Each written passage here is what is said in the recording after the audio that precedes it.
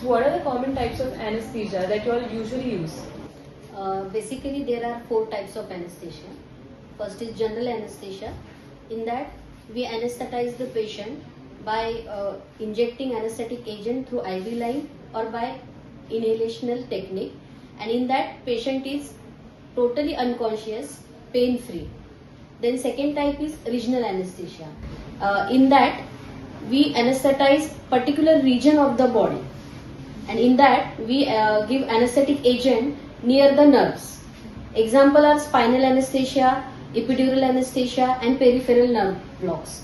In that, patient may be awake or sedated depending on the patient or anesthetist. Third technique is local anesthesia. In that type of anesthesia, we anesthetize small area of the patient either by injecting local anesthetist around that area or by giving topical anesthesia. And last is monitored anesthesia care.